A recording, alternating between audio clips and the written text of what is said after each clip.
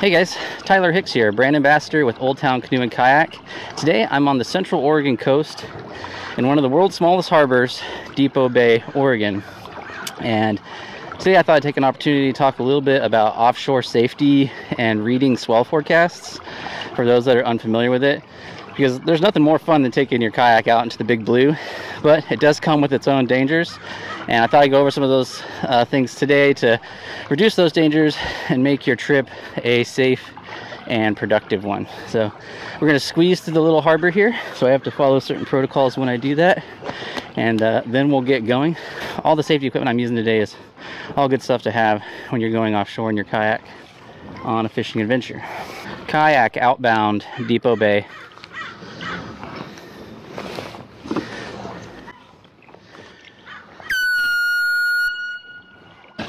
Now the entrance to this bay is so narrow that only one boat can fit through here. So even with a kayak in here, it's hard for even a power boat to get through. Power through as quickly as possible. That's why I use the horn, just to let everybody know. But yeah, you can see this thing's only about 20-30 foot wide. So one of the first and most important pieces of equipment you're going to have when you come out on the ocean is obviously your PFD. And the vast majority of kayak drownings are associated with people not wearing their PFD. So by doing that, you greatly increase your odds of survivorship if you're to end up in the water. And one of the main reasons the ocean is so much more dangerous for this is just because time to rescue is usually a lot longer. So if you're unable to get back in your kayak, which I would consider an essential skill before venturing out onto the ocean, is being able to self-rescue, having that PFD is going to give you that edge. Additionally, because where I'm at and the Pacific Northwest and cold water currents, we need to have immersion gear on year-round just to protect us from the cold waters. Water temperatures here are in the low 50s, so hypothermia is a real threat, and it's a good idea to have the proper safety gear to keep you warm and dry if you're going to be fishing in cold water situations.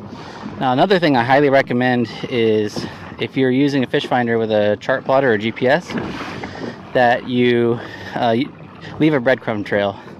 It's going to let you find your launch point in the eventuality that some heavy fog sets in, which is always a possibility on our oceans, especially in our northern offshore fishing locations. So be ready for that. Now, another tip I'll give you when going out on the ocean is always file a float plan. Whether you're fishing solo, or better yet, if you can fish with a buddy, always file a float plan with a loved one or someone you trust. And in that float plan, file details like where you're launching, when you're launching, description of your kayak, description of your launch vehicle, your anticipated fishing location. So you kind of have an idea what reef or structure you're going to go work. Put that in there. Put those details in there so they know where you're going. And if you don't show up on time, they have an area they can start searching and working back towards the launch. Most importantly, put in there the time that you expect to be off the water and commit to that time. Don't force a loved one to make a decision between calling the Coast Guard or making them think about whether or not you're just pushing your day out on the water to make it a little bit longer. It's your responsibility to commit to those times that you say you're going to get off the water and check in, and not put your loved one in that really awkward position. Of course, the best solution is if you get into trouble out on the water is to be able to contact Coast Guard or request assistance on your own. Modern smartphones, most of them are waterproof now, so make sure you have one with you.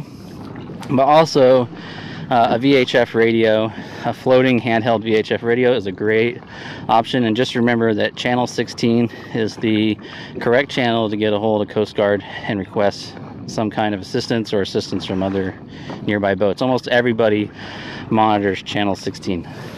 Now when I get out here, and we have 3-foot swells today with the occasional 4-footer, I feel pretty tiny out on this vast ocean, and I look tiny, right? I'm very hard to see. Even in a bright kayak, You need to try to do everything you can to make yourself a little more visible. That includes safety flags. Wear bright colored clothing, brighter colored kayaks. That's why I really like bright colored kayaks. If you're more of an open ocean fisherman, you know, tend towards those brighter colors, the oranges and yellows. Stay away from those mute olives and browns, and that will blend in, or even light blue can be really hard on a sunny day.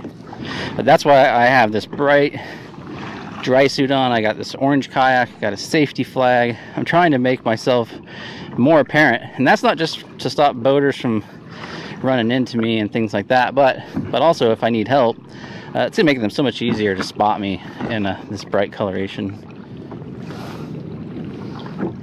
Ooh, fish. King.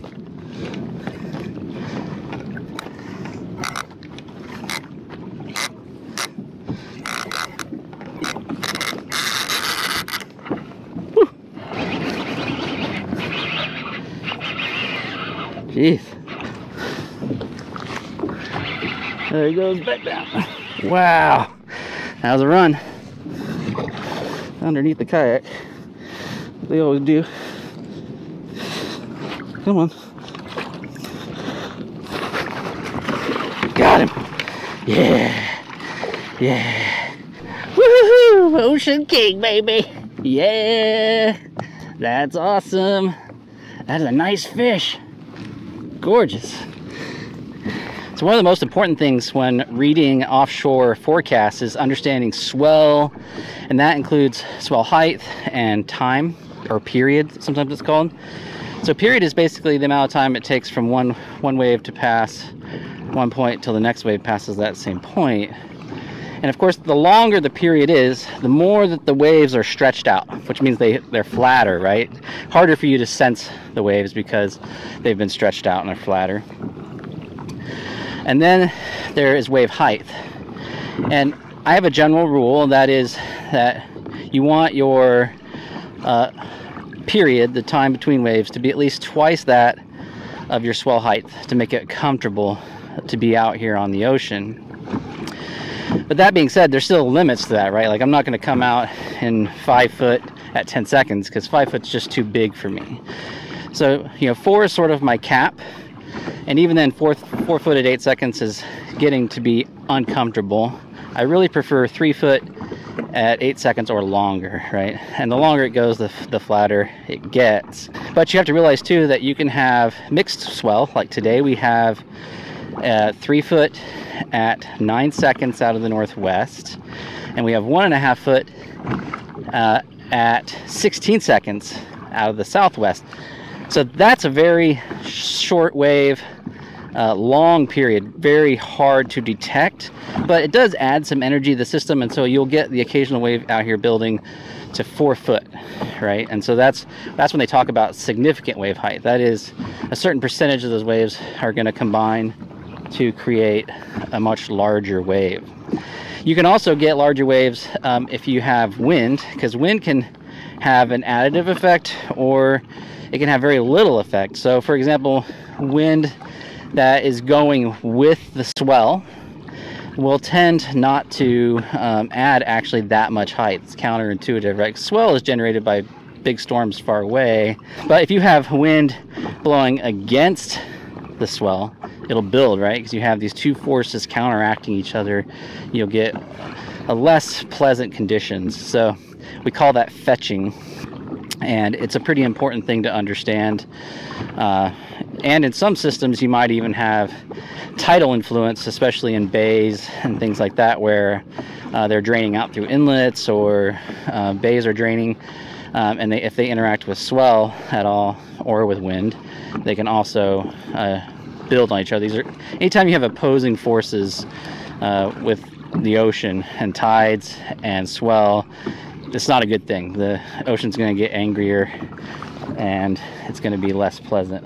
Now, if you're surf launching a kayak, there's a little bit of counterintuitive thinking here, because a longer wave can actually result in a bigger break on the beach, a taller wave break on the beach. And so all that stored energy in that wave because of its mass.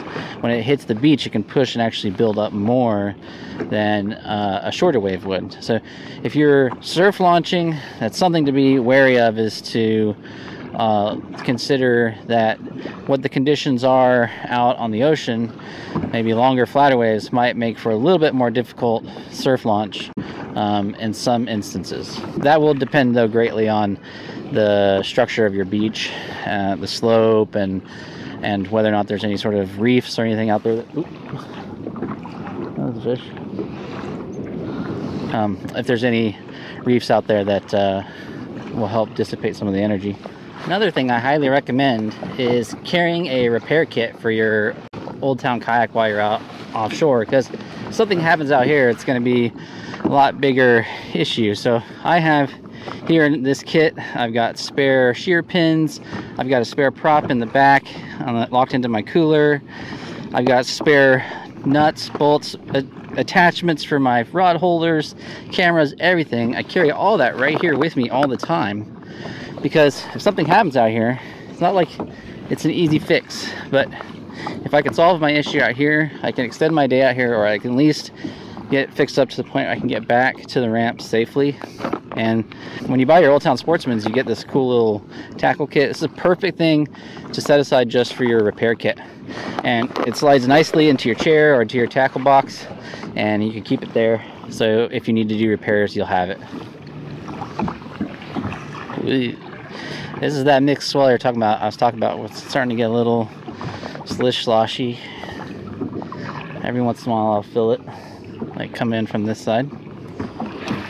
Kayaker inbound Depot Bay. Kayaker inbound Depot Bay. Oh, clear.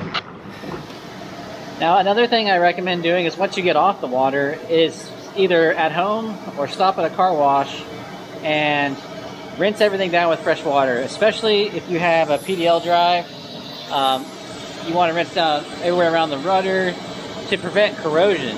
Because if you have corrosion, you're going to have equipment failures later down the line, and that's going to leave you out on the water stranded. So take the time to rinse off all that salt water after you get off of the water. Alright guys, that's going to do it for me. For more helpful tips, check out Old Town's YouTube channel and blog online. See you guys.